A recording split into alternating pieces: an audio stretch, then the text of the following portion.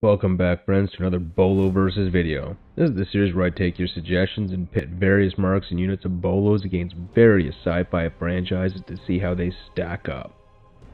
This week I take the suggestion of longtime viewer and top fan George. He wanted to see Bolos face off against the aliens from Independence Day 2, because of course he did. Now I thought I was jumping the shark right off the hop with a pilot episode Warhammer 40k. Well, shocking exactly no one, I was wrong. You guys almost seem to want a geometric progression in the size of the bad guys I throw at Bolos. So I can only imagine some smart ass is going to request Unicron next. I'll nip this right in the bud right now. Every Bolo from the Mark 15 onward could wipe the floor with the entire Transformers universe. Full stop, period. End of discussion. So, moving on, we are going to pit a Melkonian war-sized battle group of 33s against a Harvester mothership. Because of course we are. Yep, we're gonna do this. So, first we're going to look at the Harvester aliens from Independence Day Resurgence. Yep, and I swear I won't spend the entire video shitting on this creatively bankrupt excuse for an alien antagonist. Only maybe 40% of this video will be spent crapping on the blockbuster big bads who were dreamed up by a coke-fueled 8-year-old. Now, given that there's only one movie to draw on lore for this particular enemy, we're going to make a lot of inferences and reasonable guesses on their power outputs and shields, and deployment strategies. No, we're not. Not even close. And you'll see why shortly. First up is the scale of their ships, which is beyond ridiculous. The Harvester mothership is 4,828 kilometers in diameter. It's largely hollow inside. They possess an anti-kinetic deflector shield, EM pulse weapons, laser-guided plasma disruptors. The hull is studded with anti-air plasma pulse turrets. Not that it matters anyways. These guys make Imperial stormtroopers look like the silly Zaitsev.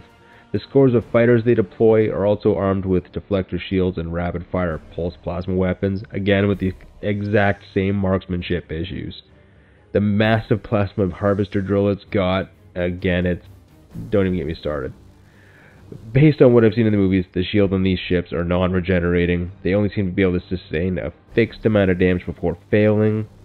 Their ships are essentially continent-sized mobile civilizations based on hive minds, and that's as much a strength as a weakness. Yeah, you can change a whole army strategy on a dime, but you kill the queen, and the hive collapses. Pretty glaring weakness if you ask me. Don't even get me started on their piss-poor network security of their ships, holy Christ. And as we all know by now, how extraordinarily OP the Mark 33 Bolos are. They possess the firepower of entire armies in a single 32,000-ton unit, and the Harvesters are going up against 8 of these, because I want them to. Even a single fire team would wipe the floor with this Harvester mothership in a myriad of ways. So instead of the usual battle that I'd craft an elaborate scenario, and try to keep even odds and make this a little more fun for padded watch time, I'm just going to present you with 4 scenarios about how the Bolos would just be able to smack the Harvesters around, and why. Scenario 1. The Bolos detect the mothership approaching. They wait till the mothership enters maximum kill range and pour concentrated fire overwhelming the shields and gut the power core of the ship. This leaves the ship arrested and stuck in geostationary orbit. Concordiat tugs push the ship into the sun. Scenario 2. The Bolos detect the Harvester approaching orbit and probe the ship electronically. Noticing a complete lack of security, they seize control of the ship systems, drive the ship right into the sun, right after locking every door and airlock on the ship and venting all the atmosphere. Seeing a pattern here, friends? Scenario 3. The Bolos allow the Harvesters to land for shits and giggles.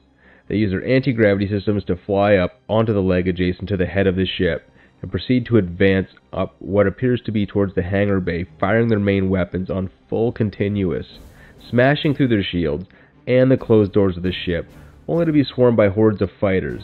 Their PDF and lateral batteries on overdrive, they smash the Harvester ground forces before they can even deploy.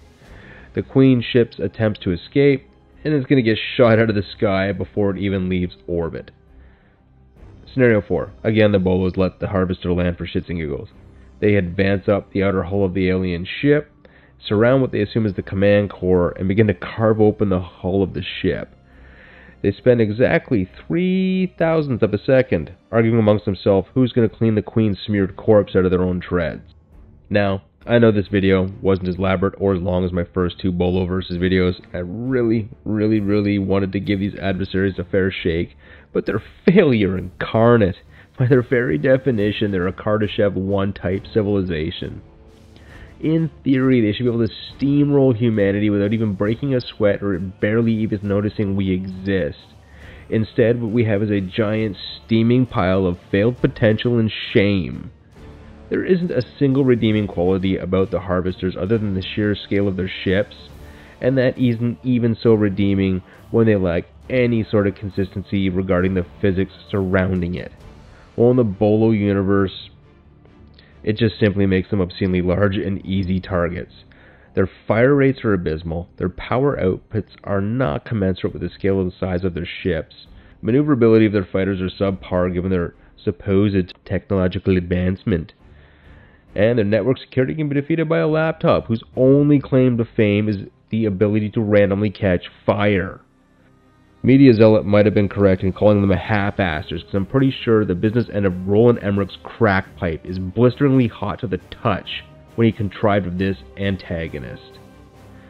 Anyways, friends, I will ask if you enjoyed this video, leave a like and sub down below, leave a comment, tell me who you want to see them face off next, and I swear I'll actually put some more effort into it.